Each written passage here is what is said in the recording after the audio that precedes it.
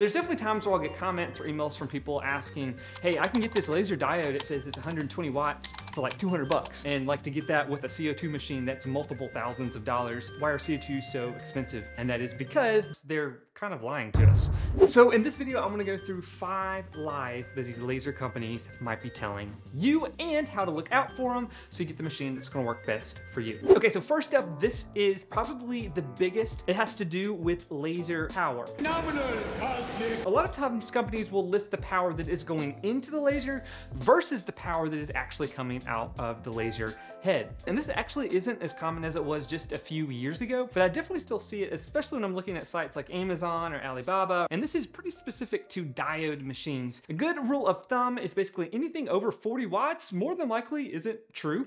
40 watts is the biggest I have ever seen. And they get that because they're combining 8 laser diodes inside of this module and shooting it all down to get like up to 80, you would have to have what, like 16? Like it'd get insane. Now I'm gonna give you a couple of examples. This is actually on Amazon. This is the longer Ray 5. I've actually tested out a machine like this and it does a good job. And a lot of times this may not even be a knock on the actual company, but just whoever's reselling it. So you can see they have it listed out as the longer Ray 5 laser engraver 40 watt laser engraving machine. Now 40 watts you can get to. I have an X-Tool D1 Pro that's 40 watts as well as an Atom Stack unit. But if you keep looking at it, this is only 300 bucks and those other ones are well over 1,000.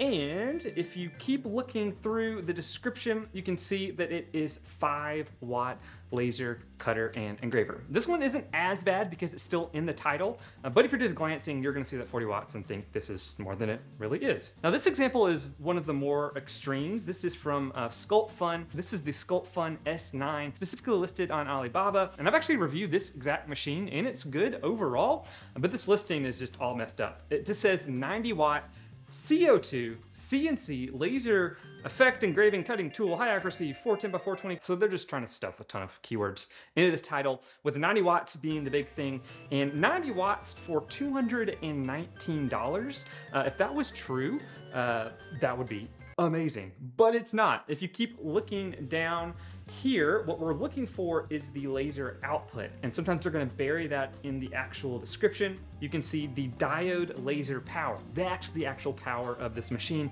5.5 to 6 watts. Please note that light energy is not electric energy.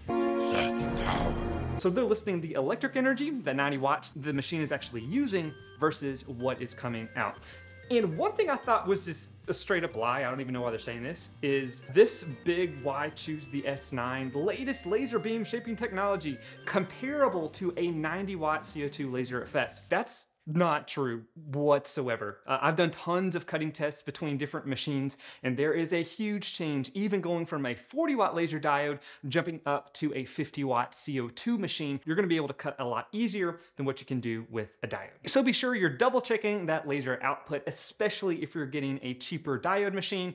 Make sure you're looking at the right number. All right, this is lie / misconception number 2 that you're gonna see a lot on the listings. And this really isn't something that is listed on the product description. It's something that usually is left off, and that has to do with safety, specifically with diode machines. Behind me, this is the OhmTech Polar. This is a CO2 machine, so there is a glass tube back here, and you can see right there was what you don't really see listed on the diodes, the fact that this is fully enclosed. So while this is more powerful, it's also fully enclosed and it's got a lot of safety features built into it. Pretty much all of the laser diodes out of the box are going to be open gantries, meaning there's no enclosure. So all the nasty stuff that's gonna come up when you're doing cutting or engraving with those diodes are just gonna be out in the air. So I always try to recommend that people have it in an open air, well-ventilated area. And a lot of times these manufacturers will actually sell enclosures, but that isn't something that is usually built directly into the unit itself. They really kind of downplay how dangerous that can be, because you can start a pretty serious fire and it can go really quick.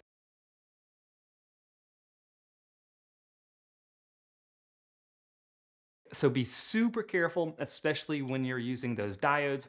Also, they're gonna give you safety glasses, and that helps kind of filter out some of the light. So that laser diode is going to be visible light, and it's just gonna be nasty to look at, even if you are like nowhere close to the beam itself. It's just a whole nother reason that it would be great to have an enclosure, and I kind of like gloss over that when you look through the product description. So be super safe when you're with those laser diodes. diode. All right, lie number 3. Ixnay on the wishing for more wishes. Has to do with autofocus.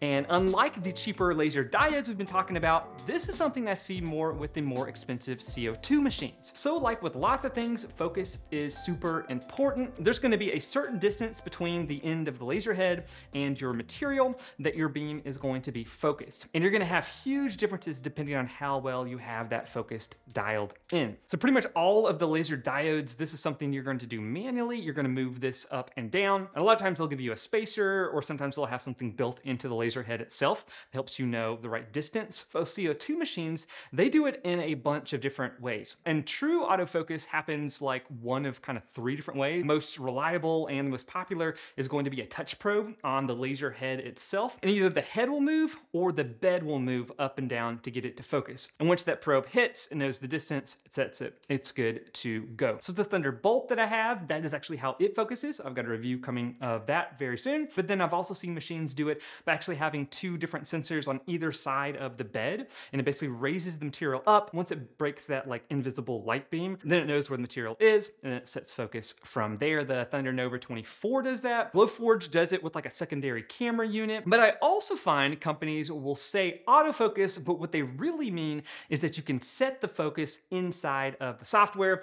And the OhmTech Polar is a good example of that. This is actually a great unit, but they will list that this is autofocus, and it's not autofocus in terms of you just hit a button, it focuses itself, it's good to go. What this does is the actual laser head itself can move up and down. So it's got a stepper motor that can drive it. And inside of the software, specifically Lightburn, that's what I like to use, you will actually set the material thickness. Lightburn does it weird because you actually have this like offset, and that's basically the distance from like the top of your honeycomb bed to the laser head. So a lot of times I will use like 3mm plywood, and this has an offset of 17mm minus 3 gives me 14, and that's the actual number I will put in Lightburn. And really the auto part of that has to do with the fact that it will move the head to the right position as long as you've like homed your machine to start, so it kind of knows the end point. It's not a massive deal, but it can be kind of confusing, and I know people have definitely run into that issue in the past. So if we are like around the same age, so if you're in your 30s, really good chance you grew up on Pixar, and specifically you grew up on Toy Story. I am Buzz Lightyear. I'm Buzz Lightyear. You can say my love for Woody and Buzz goes very deep,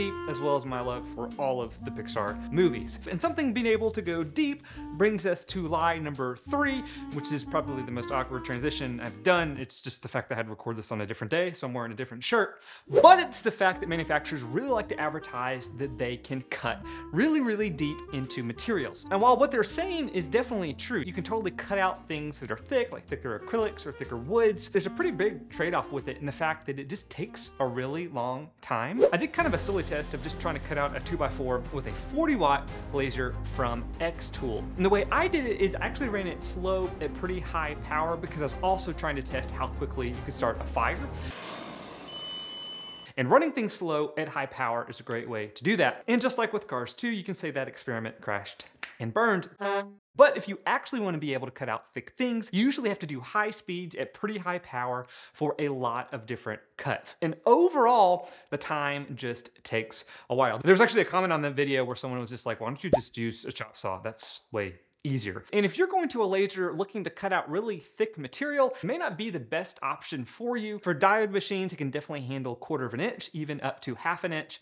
And as you step up in power for CO2 units, you can get thicker. But at a point, it just doesn't make as much sense. If you're just doing straight cuts, it might just make more sense to do a saw. If you're having to cut out shapes, it might be easier with a router or a jigsaw. Or if you still like the idea of having a robot do it and you have really thick material, then a CNC router is going to be a way better option than potentially a laser. But if your use case is engraving, lasers are great. And if you're cutting out relatively thin material, these are also great options. I'm wearing Materhoods. And number 5, the lie that a lot of these manufacturers are telling you is they're touting the top speed. And you'll see these great animations like showing comparisons between the two. And it's great because the faster you can run something, the faster you can finish something, so the more stuff that you can make. But it's not as easy as that. I feel the need the need for tweaks. So if I pull up the speed of a lot of the laser diodes that I've reviewed in the past, this is actually a big like grid of all the machines I've done reviews of. Actually, if you guys want to check this out yourself, there's a link down below where you can get it. Also have a few promo codes to these manufacturers if you want it, and they will list out the speeds in millimeters per minute. A lot of times we've been in like the 10 to 15 millimeters per minute range, but lately I've been seeing several manufacturers go faster than that. The Xtool D1 Pro, they list out at 24,000 millimeters per minute. And then even some of the crazier machines, the Atzer, if I'm saying it right, L236W, and the IKEA K1 Pro Max 48/24 watts, 54,000 millimeters per minute. And doing some quick math, that works out to 900 millimeters per second, which is what a lot of the nicer CO2 machines can actually do. Now, there's a couple problems with this. The first is the fact that even though some of these machines claim they can run as fast as a CO2, like we talked about earlier, the power is never really gonna be over 40 watts. So being able to run it that fast is probably not that practical. And the bigger reason for that is what I think is the bigger limiting factor is the fact that they don't actually run that fast. More than likely, you're going to be limited by the acceleration and like how small of something you're trying to engrave back and forth. And here's an example of when I ran my machine from 10,000 all the way up to 24,000 millimeters per minute. So we've got this Creality 10 watt Falcon 2 running, and you can see how much of the movement is slowing down and speeding up. So even though we have this set to 24,000 millimeters per minute, we probably aren't really running it at that high of a speed. It really isn't giving you a ton of time savings versus when we're running it a little bit slower all the way down to 10,000 millimeters per minute. And let me show you this now that it finished up. So you can see we definitely do have the speed increasing because it is getting less and less dark. But as I'm looking at this, pretty much anything over 18,000, so these four going all the way up to 24,000, are all the same, and maybe even a little bit at the 16,000 mark. So you're really not getting that increase in speed because we're getting the exact same result. So that's why even though they list super high speeds, a lot of times it's not practical. And you can also see that the edges get a little less clean as we go higher and higher, just because the machine is moving. So for me, I would probably run this in like the 14 to maybe 12,000 range at 80% power. Looks like a pretty good result for this guy. So those are the lies to look out for, but you might be wondering, what are the machines to look for? Then a full breakdown of lots of different machines that are out there and my recommendations for every budget. We're gonna jump into that right now. Until next time, go make or break something in your shop. See you guys.